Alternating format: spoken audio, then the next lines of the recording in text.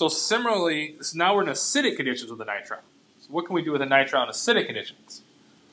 Similarly, if we're in acidic conditions, what's the first step going to be? So this is that cyanohydrin. How are we going to turn essentially the gist of this is we're turning a nitrile into a carboxylic acid.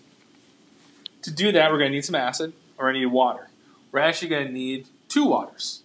How do I know we need 2 waters? Well, there's 2 new oxygens. So I must need, only place I'm getting oxygen from is water, so I must need 2 of those. So I must have to add twice. Also notice this carbon, if I label it, just give it a little star.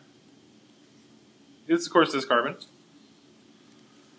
This carbon has 3 bonds to nitrogen. This carbon has 3 bonds to oxygen. So it's that same kind of oxidation state. Right? Similar in that case. So we're looking for those bonds to heteroatoms. Okay, so the first step, we're in acidic conditions, will be what? Protonation, right? So we're going to protonate this. This is going to make this carbon of the nitrile that much more reactive, which we've seen before with carbonyls, right? Cool. Same difference, same idea. Of course, just because the nitrogen has a plus charge, is the nitrogen electron deficient? Well, no. The hydrogen and the carbon attached to the nitrogen is. So now, second step in these reactions, the first step was protonation in acidic conditions. The second step, of course, is just going to be additions. So we add in. So we break a pi bond. Awesome.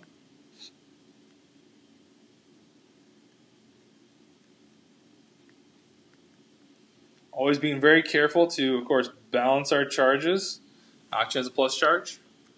Well, we just add the oxygen, so we need to do what? We need to do a proton transfer, because right, we don't need to go backwards, right? These are all equilibrium arrows, of course. But we're trying to move forward. We know what we're trying to get to. So we need to keep adding oxygen to that carbon. So we need to get rid of the nitrogen. So we're going to do a proton transfer to make that a better leaving group.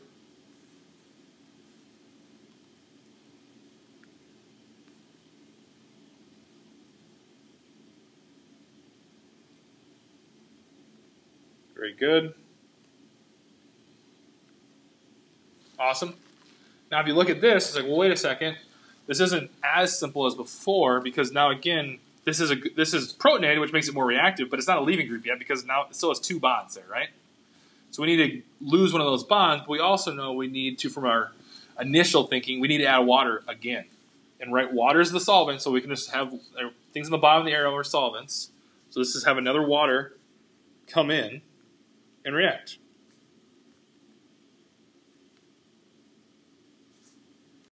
All right, so the water reacted with the carbon of the iminium type of thing, electrophilic carbon, broke the pi bond, so we added in.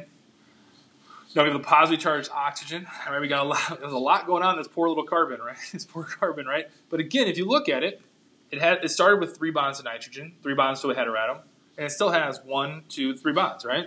We're not changing the oxidation state. We're not adding chromium. We're not adding H minus, right? We're just kind of moving things around and switching from a nitrile to a carboxylic acid.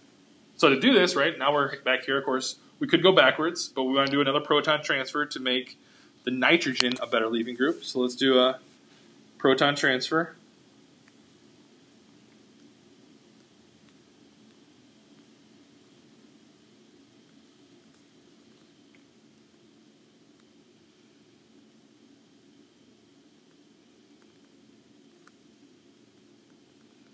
All right, there you are. Now we can do this quick if we want to. We can do this last final step. Now we have a good leaving group. Now we finally have that tetrahedral intermediate, right? Kind of got to that tetrahedral intermediate finally. Way you can do it, you could say it doesn't matter which oxygen you pick. Let's say that OH bond breaks, electrons come down.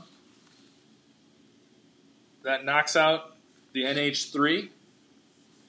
So this H becomes the H+, it's a catalyst. Again, I would always let you know, there's your catalyst, so that got reformed in that step.